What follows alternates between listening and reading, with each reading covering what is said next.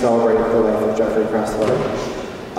Jeff was an integral part of HDC, as you know, and the larger preservation community. He served on HDC's boards of advisors and directors for 36 years, and he helped to craft the organization's advocacy strategies and educational programs on preservation across the city. We will have several speakers this evening to speak about Jeff, and then we will invite you to join us afterwards in the garden for a reception. And you're also welcome to stay for HDC's annual Grassroots Preservation Awards that will begin this evening at 6 p.m. Our first speaker this evening is Laura Heim, Jeffrey's wife and partner in preservation.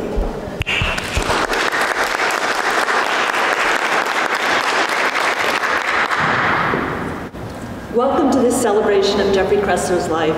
I want to thank HDC for hosting this event so we can all gather and remember Jeff and his legacy.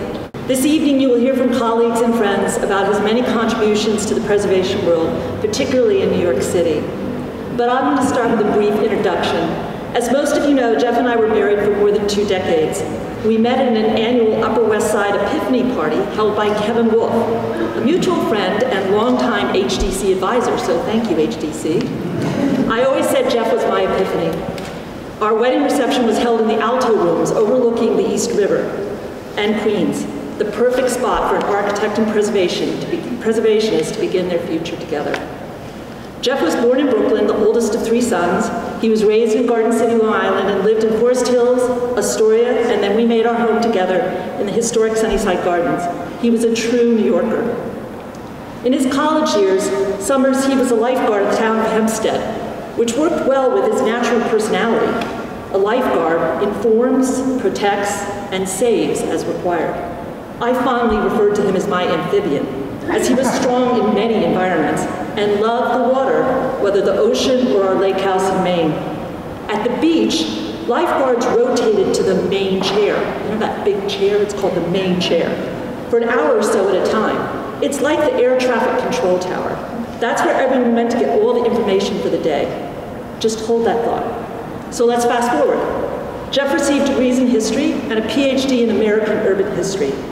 For the past 17 years, he was a professor and interim chief librarian at John Jay College. It was a perfect fit and culminated in him leading the department in the role as chair and interim chief librarian. During this period, he was very prolific, writing and lecturing. Part of his librarian role was to man the reference desk for a couple hours at a time at the library, which he compared to being at the main chair in his lifeguard lingo. For that period in rotation with his colleagues, he focused on informing, directing, and guiding the students to information that would inspire their intellectual growth. If I called during the rotation on the desk, he would say in a hushed, serious voice, "Laura, I'm on the desk," which meant sign off. He truly enjoyed sharing his knowledge with the students. He gravitated towards preservation roles where he could improve the urban environment, with many colleagues rotating to the main chair again. Inform, protect, and save as required applied to buildings and neighborhoods as well. Through preservation, he was able to work with many like-minded preservationists to impact and protect the city. These groups include HDC, MAS, and the City Club, among others. He made many friends during these battles who shared his passion for the city, and they will continue this important work. The preservation in New York City is very strong, and their impact is so impressive, and they should be applauded. Jeff had a unique combination of humor and kindness, armed with an encyclopedic knowledge about urbanism in New York City, and he used these tools to impact, preserve, and protect the future of his beloved New York.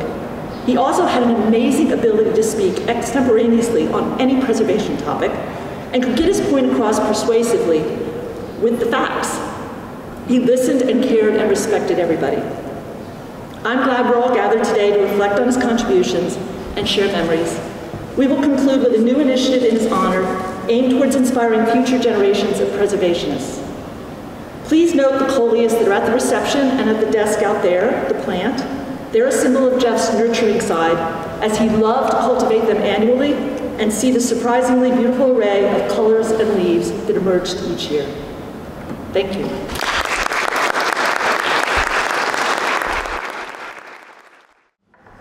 Good afternoon, everyone.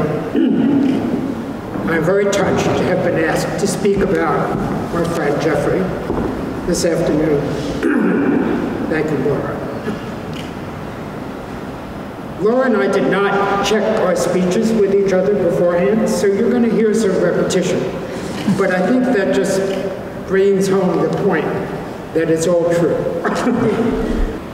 As I was thinking about him for today, I started missing his voice. And I knew that he had done an oral history interview with the New York Preservation Archives Project. So I listened to it. And it was conducted in 2012 by Sarah Scher. It's an amazing interview. And I hope you all listen to it. It's long, but it's really good. And it brings Jeffrey, boom, right back. So what stood out to me the most listening to that is how crammed full of information his mind was. So Sarah would ask him a question, and it would remind him of 25 other things.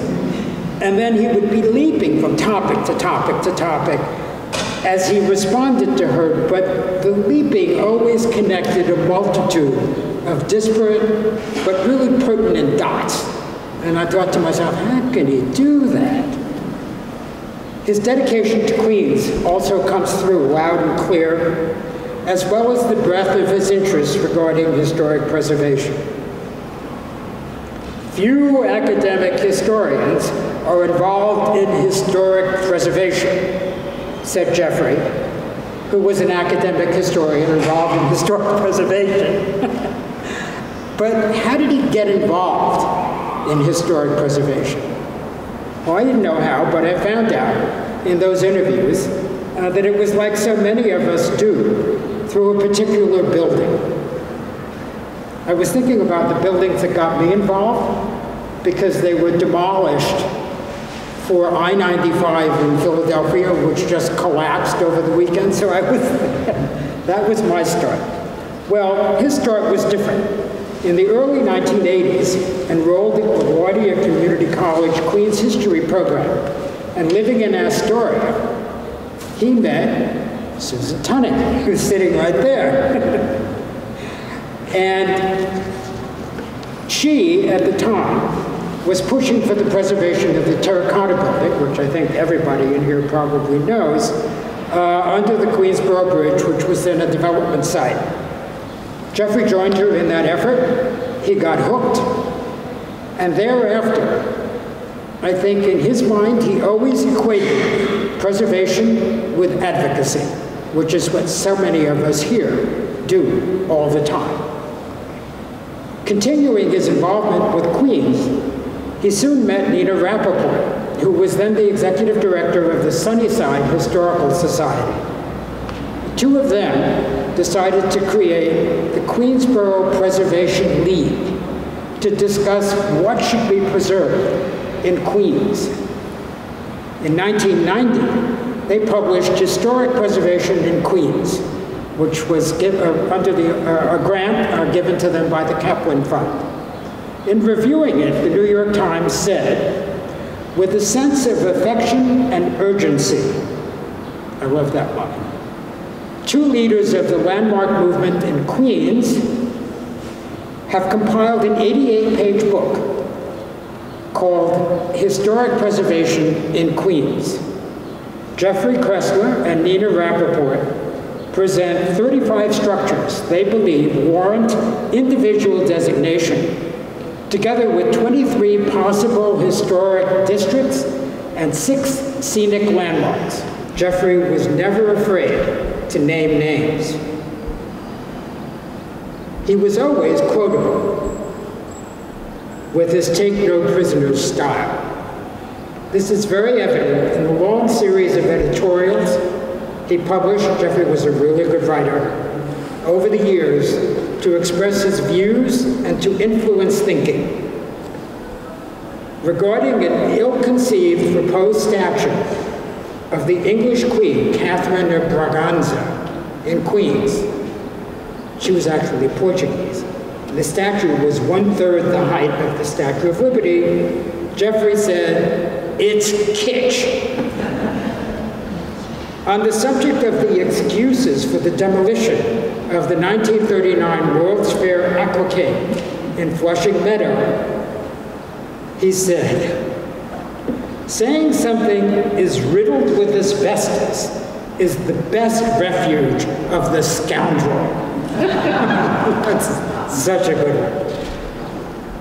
And speaking very pragmatically about political strategy, he said, "Unless you get your city council member behind you, behind your preservation issue, it doesn't happen." Sound advice.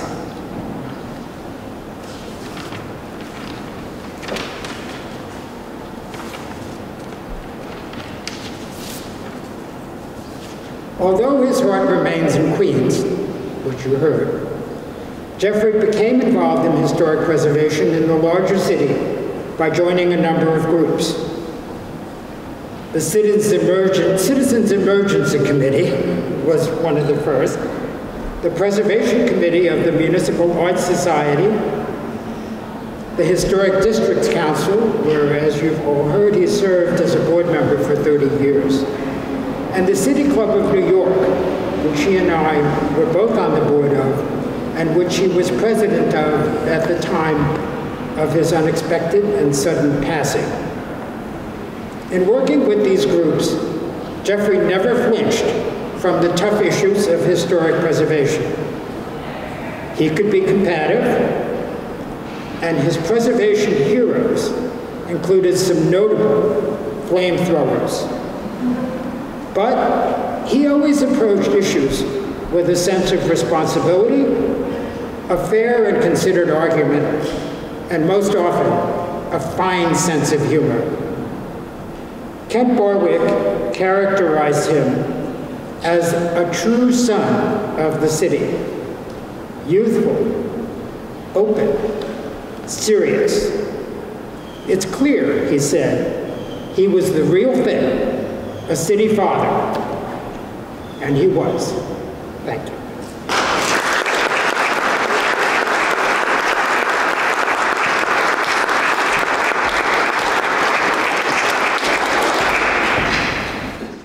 Well, I really wish I was giving these remarks at a presentation of the Landmarks Lion Award to Jeffrey, instead of at an event that he's not here. There's a famous Talmud saying attributed to the sage Tarfon. It goes, "It is not your duty to finish the work, but neither are you free to neglect it." Jeffrey could not finish his preservation work, but he never, ever neglected the work of preservation. He was truly dedicated to the cause. As we've heard, he was involved in the Historic District Council for over 3 decades. I'm glad he said yes all those years ago when I asked him to join the board. Unlike some unnamed others, he never blamed me for having ruined his life through that request, though perhaps he was just too polite to say so.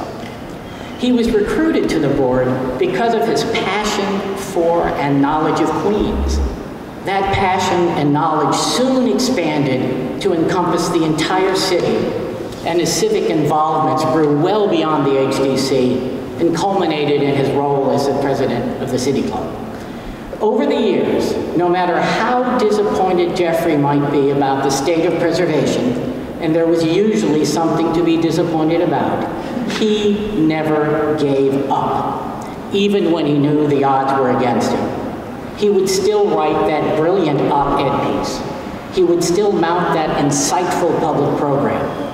He would still go to the endless regular meetings, and those special meetings necessitated by one assault or another on the buildings and neighborhoods he cared so deeply about. Even when his decades of experience in the trenches told him a cause was hopeless, he never gave up.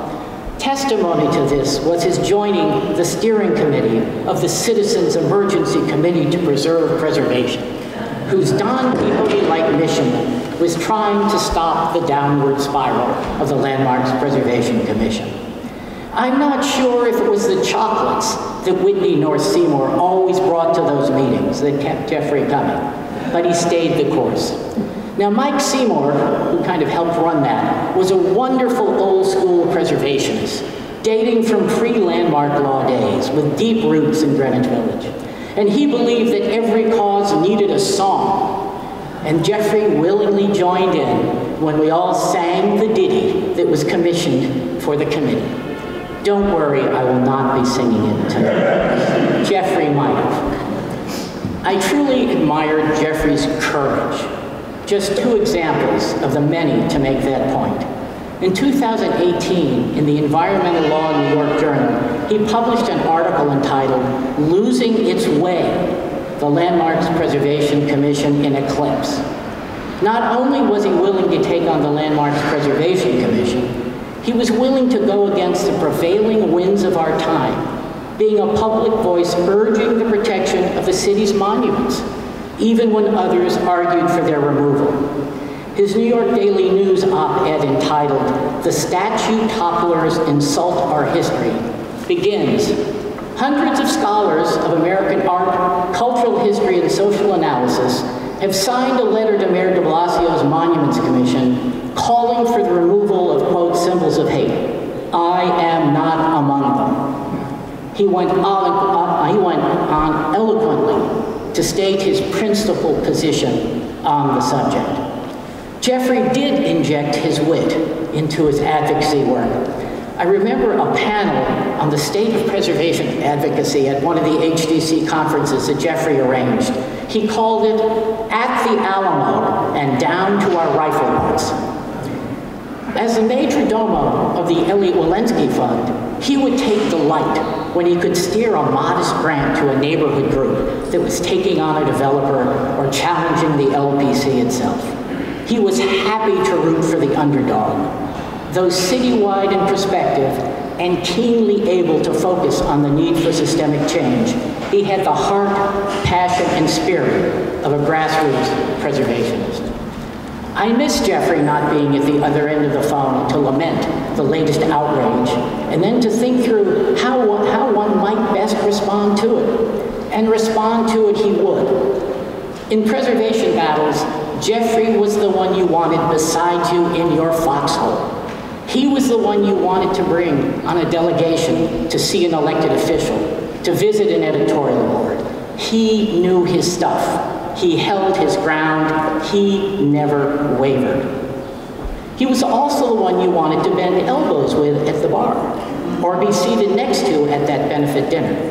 He was excellent company, great fun, droll, and a constant presence for good. Though our conversations always began and ended with preservation, we would also chat about such things as the old Cadillac he inherited from a family member, or as putting the dock in the lake up in Maine, or remodeling the house in the office. Dedicated as he was to the cause of preservation, it was not his entire life, which is likely why he was able to keep his sanity, and why he could stay involved in preservation for decades. One can only hope his example of persisting against the odds, of being on the front lines defending preservation, of never giving up hope, and enjoying life while fighting the good fight, will continue to inspire us all and those who follow us. The battles Jeffrey fought continue, and we are not free to neglect them. Thanks.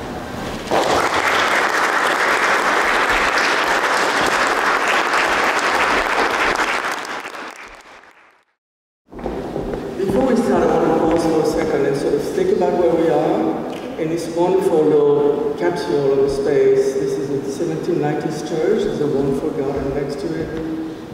There's a street supposedly designed by with buildings designed by Renwick. There's a grade out there. This is not on the grade. There's a wonderful garden. This is this wonderful little capsule which is in the middle of the densest city in the world. And this is the kind of things that Jeffrey really loved, the kind of juxtapositions, you know, unexpected sights and little bits of things that really make a city. This is also where I met Jeffrey many years ago at one of HTC's events. And we had a long conversation, the first of many conversations. We agreed, we disagreed. It was great to agree with him. It was also great to disagree with him. And he did outrage me very well. So you could feel the passion, which was really something wonderful in an exchange about preservations. I miss Jeffrey dearly, and we miss him on the board of the Historic Districts Council. We miss his wisdom, we miss his passion, we miss his outrage. He was on the board of the city for 36 years, and he's part of our DNA. He guided our decisions, he's part of the decisions we made to be ourselves, and he kept picking the good fights, because he loved the good fight. And so he was really critical in forming the Historic Districts Council and what it would become. He was a thinker. And at the core of Jeffrey, at his core, I think he was a historian, an activist, and an educator. And he was an educator fundamentally, I think, a function which he performed through lecturing, giving tours, advocating, and writing. He wrote profusely. I mean, he was a very productive writer, writing in many different venues, op-eds, books, encyclopedias, law journals, various pieces. His last book, and I'm going to read the title because, is Sunnyside Gardens, Planning and Preservation in Historic Garden Suburb, with illustrations by Laura Heim, which are really beautiful photographs. So he was an educator, and I think it's fitting that we would honor him as an educator. And so I'm very pleased tonight to launch, on part of HTC, the Jeffrey Kroessler Student Research Award. This is an award that will be given every year, at least one $1,000 award, to a student, a graduate level student who has done original top-level research in subjects related to New York City. Jeffrey loved the city, and we think this is a proper way to really remember him. The great thing about this is that, I mean, as a teacher, you know, you advise students on a thesis, and they do their thesis, and then there's just a big void. It doesn't go anywhere.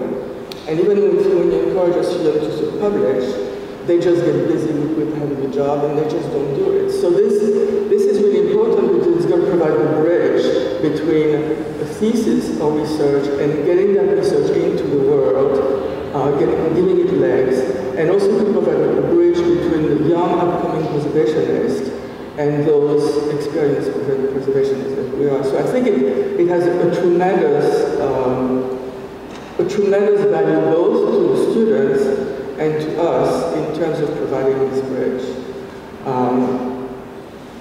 There's an anecdote to this history. It was a few years ago when I was president. We piloted such an effort. We invited the best thesis students to present their work to us. And I think we had one or maybe two such events. And the relevant anecdote here is that Jeffrey, and we didn't continue, is that Jeffrey, many times after that, said to me, why didn't we continue this? This was really great. And he was particularly taken with one particular thesis, which he quoted in one of his books. Of course, footnoted, sure. So it was meaningful to him, and so we feel that is really a proper way to remember him, because it was meaningful to him when he was alive. So we don't need to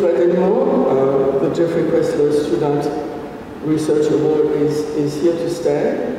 And I think we will have many interesting presentations. So in closing, I want to encourage all of you to contribute to fund this effort and as generously as you can. I think it's a live thing.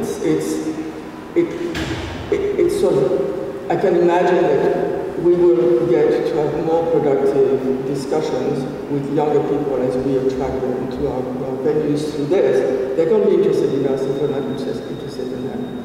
So I hope you will contribute to this fund generously. And I think the staff has some flyers that you can take to get into.